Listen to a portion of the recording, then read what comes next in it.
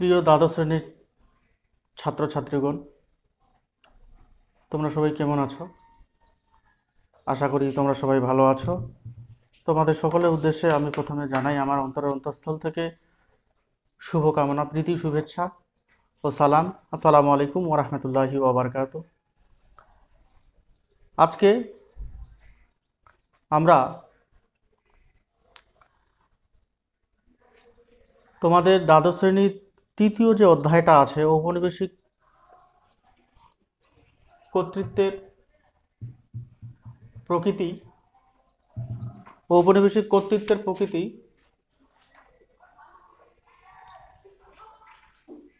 নিয়মিত ও অনিয়মিত সাম্রাজ্য, এই জায়গায় একটা বিশেষ প্রশ্ন নিয়ে, বিশেষ টপিক নিয়ে আজকে আমরা আলোচনা করব।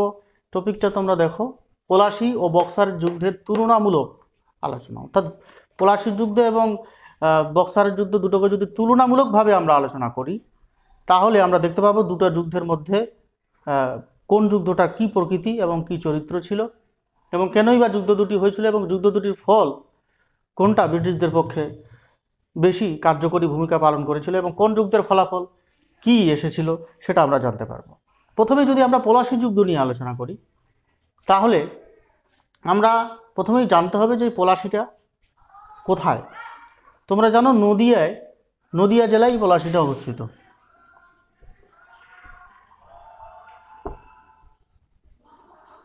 নদিয়া জেলায় পলাশীটা অবস্থিত। এই পলাশীতে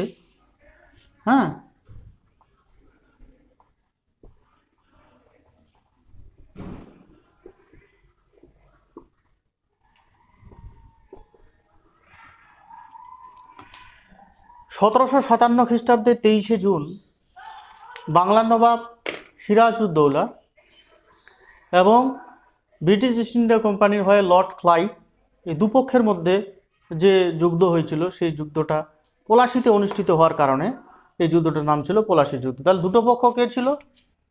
এক, বাংলার নবাব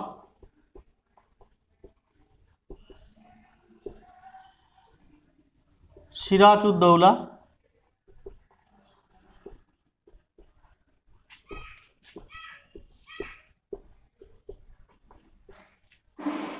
আর অপর পক্ষ ছিল তাহলে সিরাজউদ্দৌলা ভার্সেস 2 নম্বরে ছিল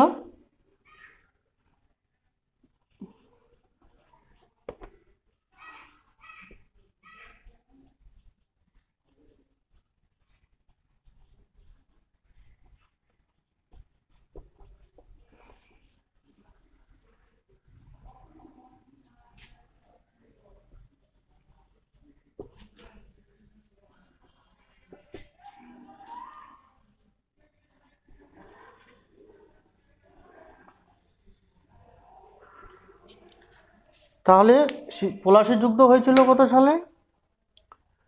1757 সালে 23শে জুন। পলাশীটা কোথায় অবস্থিত? আমাদের পশ্চিমবঙ্গের নদিয়া জেলায়। এখানে দুটো পক্ষ ছিল। কি পক্ষ? কারা ছিল এই পক্ষে? বাংলার নবাব সিরাজউদ্দৌলা ছিল এক পক্ষে, তার সঙ্গে লড়াইটা হয়েছিল ইস্ট ইন্ডিয়া কোম্পানির হয় লর্ড ক্লাইভ, এই দুজনের মধ্যে। তো হঠাৎ করে কেন? ব্রিটিশ ইস্ট ইন্ডিয়া কোম্পানি ছিল একটি বণিক সংস্থা, তোমরা জানো।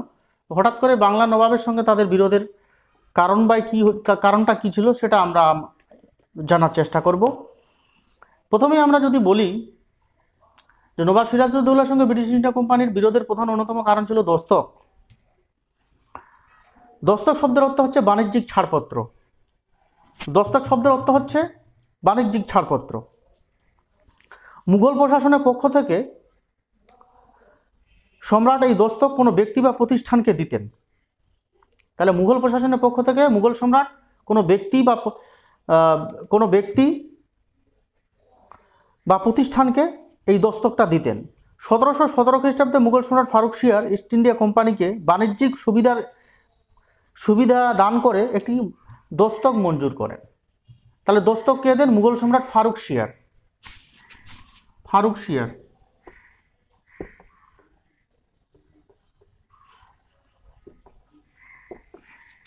সময়কাল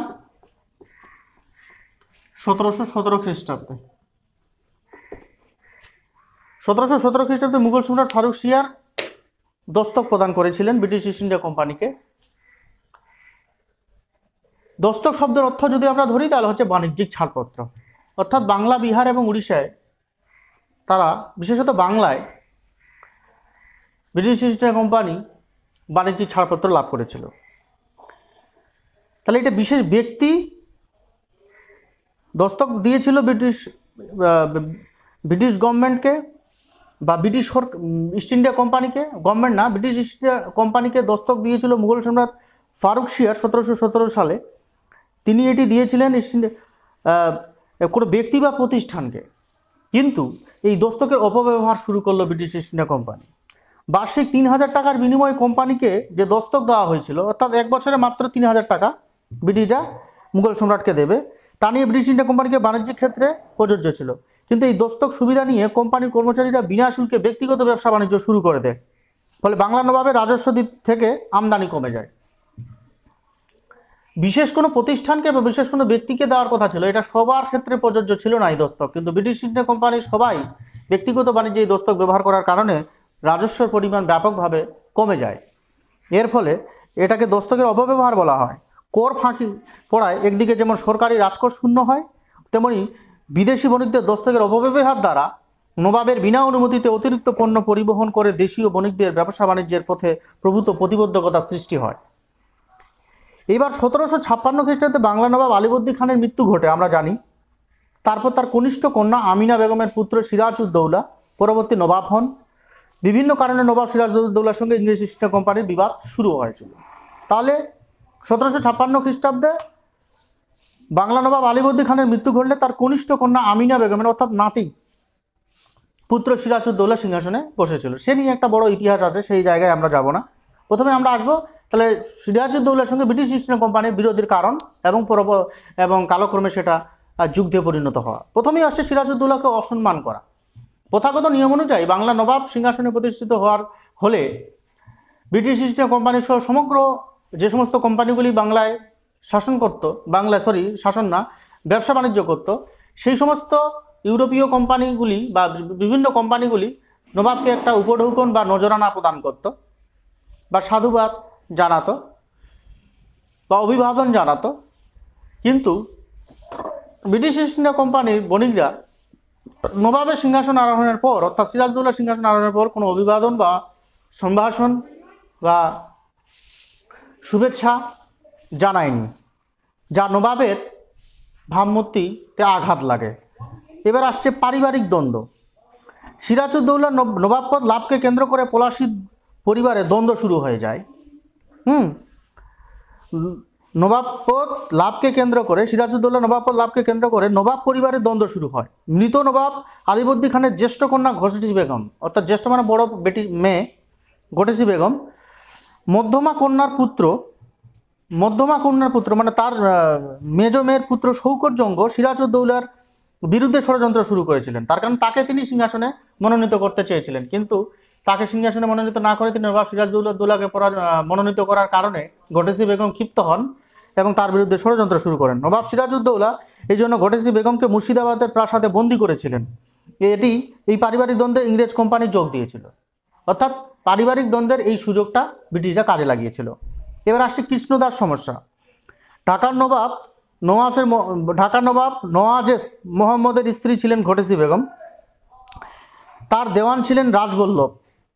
ঘটেসি বেগম মুর্শিদাবাদের প্রাসাদে বন্দী হলে তার অরক্ষিত কোষাগারের সমস্ত ধনরত্ন চুরি করে রাজবল্লভের পুত্র কৃষ্ণদাস কলকাতায় আশ্রয় নেন। নবাব কৃষ্ণদাসের প্রত্যাবর্তন দাবি করলে কলকাতায় ইংরেজ গভর্নর ড্রেক তা অগ্রাহ্য করেন। ফলে ইংরেজদের প্রতি নবাব ক্ষুব্ধ হন। অর্থাৎ নবাবের রাজপরিবারের পিছু বিপুল পরিমাণ ধনসম্পদ লুট করে সেটা কলকাতায় কৃষ্ণদাস আশ্রয় গ্রহণ করেন এবং ইংরেজরা তাকে আশ্রয় দান করেন এবং কৃষ্ণদাসকে প্রত্যাবর্তনের জন্য নবাব সিরাজউদ্দৌলা ব্রিটিশদের বার্তা দেন, কিন্তু ইস্ট ইন্ডিয়া কোম্পানি বা ব্রিটিশরা সেই বার্তাকে অগ্রাহ্য করে। এবার আসছে বেআইনি দুর্গ নির্মাণ। দেখো, ইস্ট ইন্ডিয়া কোম্পানি যেমন দুর্গ নির্মাণ করছিল, সেই সময় ফরাসিরাও বাংলায় ব্যবসা বাণিজ্য করছিল, ফলে তারাও দুর্গ নির্মাণ করছিল। উভয় পক্ষের দুর্গ নির্মাণকারীদের বাংলা নবাব সিরাজউদ্দৌলা উদ্যোগ নিয়ে বললেন যে তোমরা এখানে ব্যবসা করতে এসছো, ফলে তোমরা ব্যবসা করো, তোমাদের যাবতীয় নিরাপত্তা দেওয়ার দায়িত্ব আমার। তোমরা দুর্গ নির্মাণ বন্ধ করো। কারণ নবাব ভেবেছিল এইভাবে দুর্গ নির্মাণ হলে, এইভাবে দুর্গ নির্মাণ যদি হয় তাহলে এইভাবে দুর্গ নির্মাণ হলে এখানে প্রচুর অস্ত্রশস্ত্র বা সৈন্যবাহিনী মোতায়েন হবে, পরবর্তীকালে সেটা নবাবের বিরুদ্ধে সেটা কাজে লাগালে নবাবের ক্ষেত্রে তা মাথা ব্যথার কারণ হয়ে দাঁড়াবে। তাই তিনি দুপক্ষকেই অর্থাৎ ফরাসি এবং ইস্ট ইন্ডিয়া কোম্পানি দুপক্ষকেই তিনি সেনা বা দুর্গ নির্মাণ করতে বারণ করলেন। কিন্তু ফরাসিরা এই বারণ শুনলেও ব্রিটিশরা সেই বারণ বা ইস্ট ইন্ডিয়া কোম্পানিরা বারণ সেটা শুনেনি, যেটা নবাবকে ক্ষুব্ধ করেছিল। সিরাজের দূত নারায়ণ দাসকে অপমান। সিরাজের দূত নারায়ণ দাসকে ব্রিটিশ ইস্ট ইন্ডিয়া কোম্পানির কর্মকর্তারা বারবার অপমান করেছিল। ইংরেজদের দুর্গ নির্মাণ, বিনা শুল্কে ব্যক্তিগত বাণিজ্য, নবাবের হাতে পলাতক কৃষ্ণ দাসকে প্রত্যাবর্তন প্রভৃতি ব্যাপারে ইংরেজদের সঙ্গে আলোচনার উদ্দেশ্যে সিরাজ তার দূত নারায়ণ দাসকে পাঠিয়েছিলেন। কিন্তু ইংরেজরা তাকে অপমান করে। দূতের এই অপমান স্বাভাবিকভাবে সিরাজ ও তার নিজের অপমান। আর দূতকে অপমান করা মানে সিরাজকে অপমান করা, যেটা সিরাজকে ভাবাবেগে আঘাত দিয়েছিল। কলকাতা আক্রমণ ও অন্ধকূপ হত্যা। তোমরা জানো সিরাজউদ্দৌলা এরপর ক্ষুব্ধ হয় 1756 খ্রিস্টাব্দের 4ই জুন কাশিমবাজার ও 20শে জুন ফোর্ট উইলিয়াম দুর্গ আক্রমণ করে ও দখল করেন এবং কলকাতার নাম পরিবর্তন করে রাখেন আলীনগর। আলীনগরের তত্ত্বাবধানের দায়িত্ব পড়তায় মানিক চাঁদের উপর। প্রসঙ্গত উল্লেখ্য, ইংরেজ কর্মচারী ও লেখক হলওয়েল এর বিবরণ অনুসারে ফোর্ট উইলিয়াম আক্রমণের অব্যবহিত একটি ছোট ফোর্ট উইলিয়ামের দুর্গ সম্পর্কে একটি তোমাদের একটা কি বলবো, একটা গুজব রটায়। সেটা কি, যে নবাব সিরাজদৌল্লা যখন নাকি ফোর্ট উইলিয়ামে আক্রমণ করেন তখন 18 ফুট লম্বা ও 14 ফুট 10 ইঞ্চি চওড়া একটি ছোট্ট ঘরে 146 জন ব্রিটিশ ইস্ট ইন্ডিয়া কোম্পানির কর্মচারীবৃন্দকে তারা বন্দি করেন এবং বন্দি করে তার মধ্যে পরের দিন গরমে ও শ্বাসকষ্টে 123 জন মারা যায়। এই ঘটনা অন্ধকূপ হত্যা নামে পরিচিত। এটি হলওয়েল প্রচার করেছিলেন। কি নাম বললাম? ইংরেজ কর্মচারী হলওয়েল।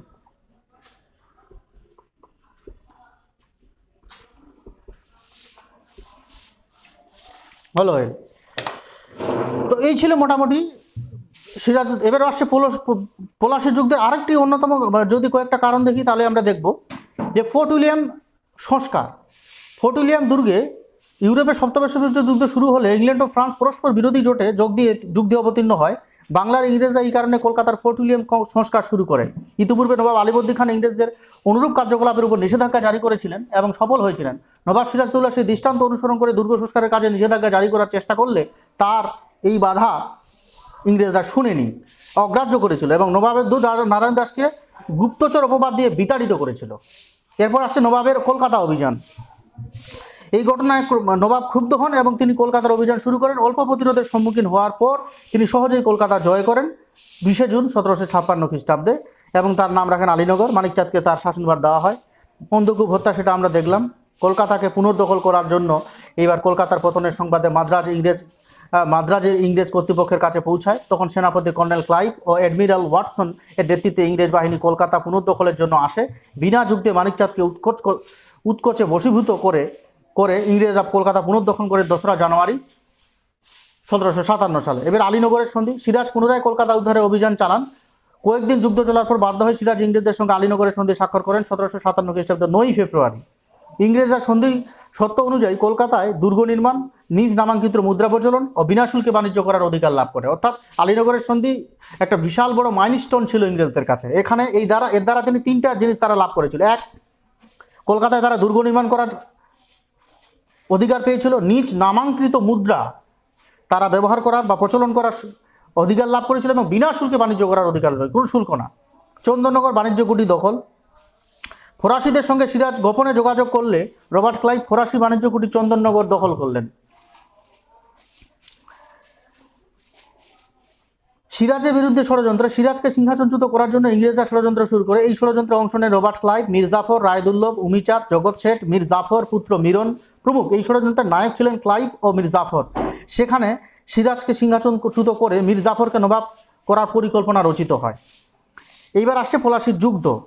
রবার্ট ক্লাইভ সিরাজউদ্দৌলার বিরুদ্ধে আলীনগরের সন্ধি সত্যভঙ্গের অজুহাতে মুর্শিদাবাদ আক্রমণ করেন। তাহলে রবার্ট ক্লাইভ সিরাজউদ্দৌলার বিরুদ্ধে সত্যভঙ্গের সন্ধি, সত্য কী ছিল আলীনগরের সন্ধিতে? এক, তারা দুর্গ নির্মাণ করার অধিকার পেয়েছিল, নিজ নামাঙ্কিত মুদ্রা প্রচলনের অধিকার পেয়েছিল এবং বিনা শুল্কে বাণিজ্য করার অধিকার পেয়েছিল। তো এই সত্যির কোনো একটি সত্য অগ্রাহ্য করার কারণে নবাবের প্রতি তারা ক্ষুব্ধ হন এবং তার বিরুদ্ধে তারা যুদ্ধে ঝাঁপিয়ে পড়েন এবং 1757 খ্রিস্টাব্দে 23শে জুন ইংরেজ বাহিনী ও সিরাজ নবাব বাহিনীর সঙ্গে পলাশির যুদ্ধ সংগঠিত হয়েছিল। তাহলে আমরা দেখলাম পলাশির যুদ্ধের প্রেক্ষাপটটি কী ছিল। এবারে আমরা আসবো বক্সারের যুদ্ধের প্রেক্ষাপটটি সম্পর্কে আলোচনা করার জন্য। বক্সারের যুদ্ধের প্রেক্ষাপট দিল, দেখো 1757 খ্রিস্টাব্দে পলাশির যুদ্ধে পরাজিত হওয়ার পর সিরাজউদ্দৌলার পরিবর্তে নতুন নবাব নির্বাচিত হয়েছিল মীর জাফর, তোমরা জানো সেটা। কিন্তু কোম্পানির উপর্যুপরি অন্যায় আবদারে অতিষ্ঠ মীর জাফর ওলন্দাজদের সঙ্গে ষড়যন্ত্রের মাধ্যমে ব্রিটিশ শক্তিকে খর্ব করতে উদ্যত হন। এই পরিস্থিতিতে, অর্থাৎ তোমরা জানো পলাশি যুদ্ধের পর একটা পলাশি লুণ্ঠন হয়েছিল, যার মাধ্যম দিয়ে মীর জাফরকে 1,66,00,000 পাউন্ড বা 1,76,00,000 পাউন্ড মতান্তরে অর্থে দাবি করা হয়েছিল। এছাড়া বিভিন্ন নবাব ব্রিটিশ ইস্ট ইন্ডিয়া কোম্পানির উচ্চপদস্থ কর্মচারীরা নানা ধরনের উপঢৌকন তাদের কাছ থেকে দাবি করার ফলে বাংলা নবাব মীর জাফর অতিষ্ঠ হয়ে পড়েন এবং বাংলার নবাব মীর জাফর ফরাসিদের সঙ্গে বাংলার নবাব মীর জাফর ওলন্দাজদের সঙ্গে জোটবদ্ধ হয় ব্রিটিশ প্রশাসন থেকে মুক্তি পাওয়ার একটা চেষ্টা চালিয়েছিলেন। যদিও পলাশির যুদ্ধের পরবর্তীকালের যে জাফর সহ অন্যান্য সেনা ইউরোপীয় উচ্চপদস্থ কর্মচারীদের যে আদান প্রদান, যে শোষণ বলা যেতে পারে, সেটাকে পলাশির লুণ্ঠন নামে পরিচিত। তাহলে এবার আসছে এই যুদ্ধে 1759 খ্রিস্টাব্দে ইংরেজ ও ওলন্দাজদের মধ্যে যুদ্ধ সংগঠিত হয়। এই যুদ্ধ নাম ছিল বিদুরার যুদ্ধ। এই যুদ্ধে জয়লাভের অবহিত পরে 1760 খ্রিস্টাব্দে বাংলার কোম্পানিকে তৎকালীন গভর্নর ভ্যানসিটট মীর কাসিমকে পদচ্যুত করে তার জামাতা মীর কাসিমকে সিংহাসনে বসান। এইদিকে কিংমেকার হিসেবে ইংরেজ কোম্পানির স্বার্থ ঔদ্ধত্য, অপরদিকে বাংলায় নতুন নবাব মীর কাসিমের দৃঢ় স্বাধীন চেতা মনোভাব, এই দুইয়ের সংঘাতে শেষ পর্যন্ত বক্সারের যুদ্ধের প্রেক্ষাপট রচনা হয়েছিল। রাজনৈতিক কারণ কী ছিল? মীর কাসিম রাজনৈতিক উচ্চাকাঙ্ক্ষা ছিল, অর্থাৎ রাজনৈতিক দিক দিয়ে তিনি ব্রিটিশদেরকে সেমনভাবে পাত্তাই দিতেন না। নিজের স্বাধীনভাবে তিনি বাংলাটাকে শাসন করার পক্ষপাতে ছিলেন। রাজধানী স্থানান্তর, এবং এই উদ্দেশ্যে তিনি রাজধানী মুর্শিদাবাদ থেকে স্থানান্তর করে কোথায় নিয়ে গিয়েছিলেন আমরা সবাই জানি, সেটা হচ্ছে মুঙ্গেরে নিয়ে গিয়েছিলেন, বিহারের মুঙ্গেরে। এবার দুর্নীতিগ্রস্ত কর্মচারীদের, যেই সমস্ত নবাবী কর্মচারীদের মধ্যে যে সমস্ত কর্মচারী দুর্নীতিগ্রস্ত হয়ে পড়েছিল, সেই সমস্ত দুর্নীতিগ্রস্ত কর্মচারীদের তিনি পদচ্যুত করান। সুশাসন প্রতিষ্ঠা, এবং মীর কাসিম বাংলায় একটি সুশাসন প্রতিষ্ঠা করেছিলেন। এবার সামরিক উদ্যোগ, ইউরোপীয় পদ্ধতিতে প্রশিক্ষণ। তাহলে মীর কাসিম তার সামরিক বাহিনীকে শক্তিশালী করার জন্য মার্কার, জেন্টিল, সমরু নামে 3 জন ইউরোপীয় সেনাপতিকে নিযুক্ত করেন এবং তার সামরিক বাহিনীকে ইউরোপীয় সেনাপতিদের সাহায্যে সৈন্যবাহিনীকে ইউরোপীয় প্রশিক্ষণে সুশিক্ষিত করতে উদ্যোগ গ্রহণ করেন, যা ব্রিটিশদের পক্ষে মাথা ব্যথার কারণ ছিল। কামান ও বন্দুক তৈরির কারখানা তিনি মুঙ্গেরে নির্মাণ করেছিলেন কামান ও বন্দুক তৈরির অস্ত্র কারখানা। এই সামরিক উদ্যোগ ইংরেজদের পক্ষে আশঙ্কা সৃষ্টি করেছিল। অর্থনৈতিক কারণ যদি আমরা দেখি, তাহলে জমিদারদের উপর কর আরোপ করেছিলেন মীর কাসিম। এছাড়া ভূমি রাজস্বের হার তিনি 1.5% আনা ভূমি রাজস্বের হার বৃদ্ধি করেছিলেন। দুর্নীতিগ্রস্ত কর্মচারীদের সম্পত্তি বাজেয়াপ্ত করেছিলেন এবং অন্যান্য আরও অনেক কারণ ছিল। এবং প্রত্যক্ষ কারণ হিসেবে যদি আমরা দেখি, তাহলে মীর কাসিমের সঙ্গে ইংরেজদের বিরোধের প্রত্যক্ষ কারণ ছিল শুল্ক সংক্রান্ত বিবাদ। 1727 খ্রিস্টাব্দে ফারুক সিয়ার ফরমান অনুসারে ইস্ট ইন্ডিয়া কোম্পানিকে বিনা শুল্কে বাংলায় বাণিজ্য করার ছাড়পত্র দেওয়া হয়, কিন্তু কোম্পানি কর্মচারীরা নিজেদের ব্যক্তিগত বাণিজ্যে দস্তকের অপব্যবহার করতে শুরু করে, ফলে নবাব বঞ্চিত হয় শুল্ক থেকে বা রাজস্ব থেকে। এই অবস্থায় মীর কাসিম আবেদন জানায় কোম্পানির কাছে, কিন্তু অবশেষে তিনি ব্যর্থ হয়, দেশীয় বণিকদের উপর থেকে বাণিজ্য শুল্ক তুলে নেন। তাহলে ব্রিটিশ ইস্ট ইন্ডিয়া কোম্পানি 1717 খ্রিস্টাব্দে মুঘল সম্রাট ফারুক সিয়ারের কাছ থেকে যে বাণিজ্যিক ছাড়পত্র বা দস্তক লাভ করেছিলেন, তার ছিল ব্যক্তিগত মালিকানার ক্ষেত্রে। কিন্তু সেই ক্ষেত্রে কি দেখা গেল, নবাব সিরাজউদ্দৌলার পক্ষ শাসনকালেও আমরা দেখেছিলাম, যেটার জন্য তার মধ্যে পলাশির যুদ্ধ সংঘটিত হয়েছে। এইবার বক্সারের যুদ্ধের প্রেক্ষাপটেও আমরা দেখছি যে নবাব মীর কাসিম তিনি বারবার ইস্ট ইন্ডিয়া কোম্পানিকে বলছেন যে ব্যক্তিগত বাণিজ্য বন্ধ করো এবং অবাধ শুল্ক নীতি বন্ধ করো, কিন্তু তারা সেটা বন্ধ না করার কারণে তিনি বাংলায় যে সমস্ত বণিক ছিল, দেশীয় বণিক সংস্থা, সেই দেশীয় বণিক সংস্থাগুলিরও তিনি শুল্কটা তুলে দেন, যার ফলে ব্রিটিশদের মধ্যে চরম একটা ক্ষোভের সঞ্চার হয়েছিল। শেষমেশ ইংরেজদের ধৈর্যচ্যুতি ঘটায় এবং যুদ্ধের পটভূমি তৈরি হয়। এই ছিল মোটামুটি পলাশির যুদ্ধ এবং বক্সারের যুদ্ধের বিবরণ। এবার যদি আমরা দুটোকে তুলনামূলক আলোচনা করি, যে তুলনামূলক আলোচনা করার পরে রেজাল্টটা, অর্থাৎ 1757 খ্রিস্টাব্দে পলাশির যুদ্ধ এবং বক্সারের যুদ্ধ, আমি এখানে লিখে দিই তোমাদের,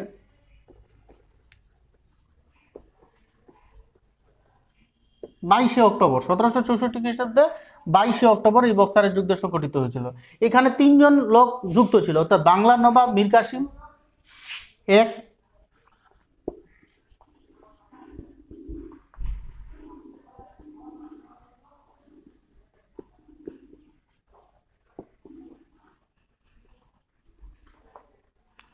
2 অযোধ্যার নবাব সুজাউদ্দৌলা।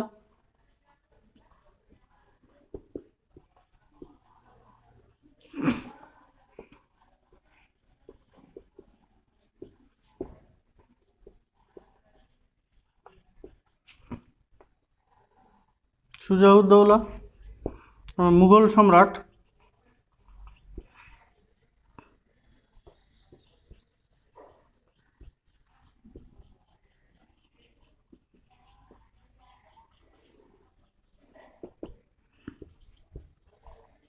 শাহ আলমের সঙ্গে ইস্ট ইন্ডিয়া কোম্পানির মধ্যে, ওটাকে ইস্ট ইন্ডিয়া বলা যেতে পারে অথবা ব্রিটিশ ইস্ট ইন্ডিয়া কোম্পানিও বলা যেতে পারে।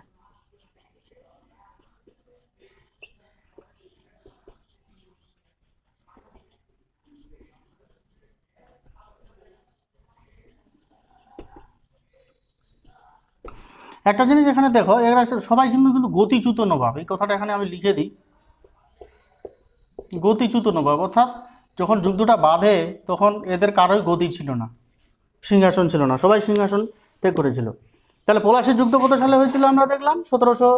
পলাশীর যুদ্ধ হয়েছিল নদিয়া জেলায় 1757 খ্রিস্টাব্দে 23শে জুন। বক্সারের যুদ্ধ হয়েছে 1764 খ্রিস্টাব্দে 22শে অক্টোবর। কারা কারা এখানে অংশগ্রহণ করেছিল? বাংলার নবাব মীর কাসিম, অযোধ্যার নবাব সুজাউদ্দৌলা, মুঘল সম্রাট শাহ আলমের সঙ্গে মিলিত জোটের সঙ্গে ব্রিটিশ ইস্ট ইন্ডিয়া কোম্পানির মধ্যে এটি সংগঠিত হয়েছিল। দ্বিতীয় শাহ আলম, এখানে দ্বিতীয় শাহ আলম ছিল মুঘল সম্রাট।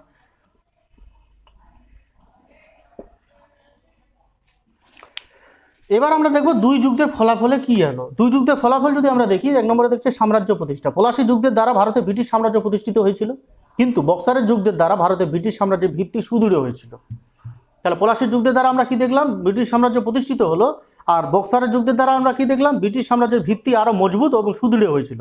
দুই যুদ্ধের প্রকৃতি যদি আমরা দেখি, পলাশীর যুদ্ধের আকস্মিক এবং একটা আকস্মিক এবং অনালাস যুদ্ধ ছিল, ও এর জন্য ব্রিটিশদের বেশি পরিশ্রম করতে হয়নি।